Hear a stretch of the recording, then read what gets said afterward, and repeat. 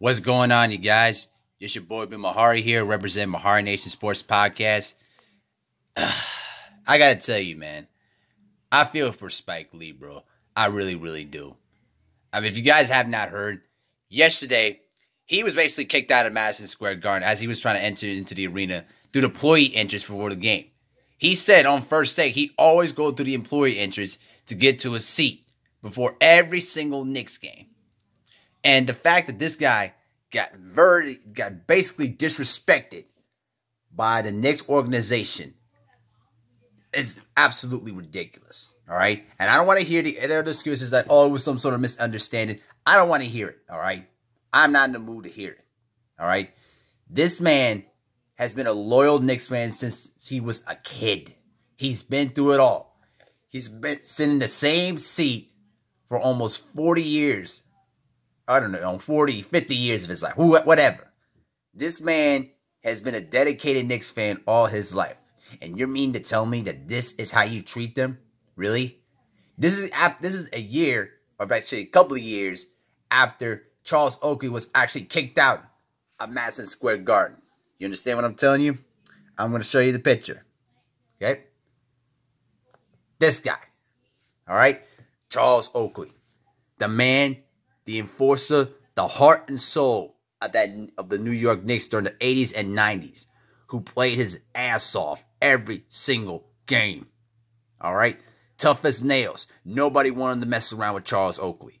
And this is how you repay these men who wore the Knicks uniform with pride, and for Spike Lee, who showed loyalty through thick and thin. You understand what I'm telling you? This how you disrespect this man? I'm telling you right now, as long as this man, James Dolan, remains the owner of the Knicks, you will never ever see a championship. Ever. All right? Don't tell me that you... Listen, I'm going to say this right now. If you're a Knicks fan right now, I'm going to tell you what you should do. All right? And this is the only thing that I would suggest to anybody. You should ask your refund for next year's season tickets. You should never, ever go to Madison Square Garden ever again. All right? This man right here, James Dolan, is the reason why you will never, ever see the Knicks win any championships. Ever. And the fact that Brooklyn was able to get Kevin Durant, DeAndre Jordan, and Kyrie Irving in the same offseason is an embarrassment. All right? The unmitigated goal of all these Knicks fans to basically sit there and accept this kind of foolishness from this idiot right here shows you how weak the New York fan base has become. All right? You should be protesting. You should be going out there demanding that James Dolan to be removed as owner. All right? We're just waiting for the inevitable from this guy. But the truth of the matter is, this man right here, Spike Lee, who's been a huge fan of the New York Knicks from day one, been through every single playoff series. The last time the New York Knicks went to the finals was back in 1999. That was in the same offseason that James Dolan inherited the Knicks from his father, Charles Dolan. What has happened after that? All right? Losing seasons left and right. They only made, 3 playoff appearances and no trips to the Eastern Conference Finals since 2000. All right? You mean to tell me that this guy deserves to be harassed? Really, James Dolan? You should be ashamed of yourself. All right? And I don't want to hear anyone else trying to justify this. Nobody. All right? And another thing, too that Spike Lee revealed on First Take as well. He also revealed why Kevin Durant never wanted to go to New York in the first place. And it was because of what happened to, you know who, Charles Oakley. How he got kicked out of Madison Square Garden by Dolan, MSG Security, and NYPD. All right? Because Kevin Durant remembered it and looked at it, and he just looked at it like, why do I need to play here? This owner doesn't treat any of the players or any of his great legends with respect. So why I need to play for this team? You understand what I'm saying? At the end of the day, man, as long as this guy remains the owner of the New York Knicks, I'm going to tell you right now, don't even bother.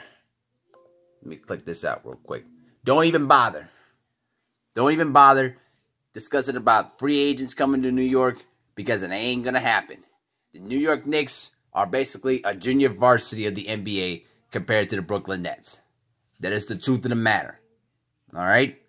The way that the Knicks fans have had to tolerate this idiot right here. This idiot right here. James Dolan for far too long. You understand? And nobody seems to give 2 cents about it. Shows how weak-minded these New York Knicks fans have become.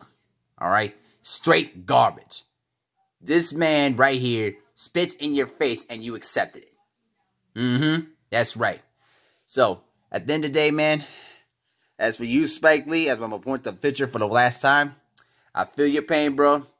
I don't like the fact that you said that you're just going to not come to the Knicks game for the remainder of the season. You should never come back to New York Knicks games for life after the way they disrespected you. All right? Like you said, you've been to every playoff series in the Knicks history. Okay? You've been to every Knicks game since you were a kid. Your father introduced the Knicks to you. All right? They have not won a championship, get this, since 1973. All right? Since 1973. Are you kidding me? Are you kidding me? They only made 2 trips to the finals in 1994 and 1999 where they have lost. All right? I'm going to end the video by saying this. New York fans, you gotta stand up for this man right here. You gotta stand up for him. Even if you have every different opinions about him, this man has shown loyalty to the Knicks since forever. And for him to get this kind of disrespect is absolutely ridiculous. Let me know what y'all think, though, guys. Have a good night. Peace.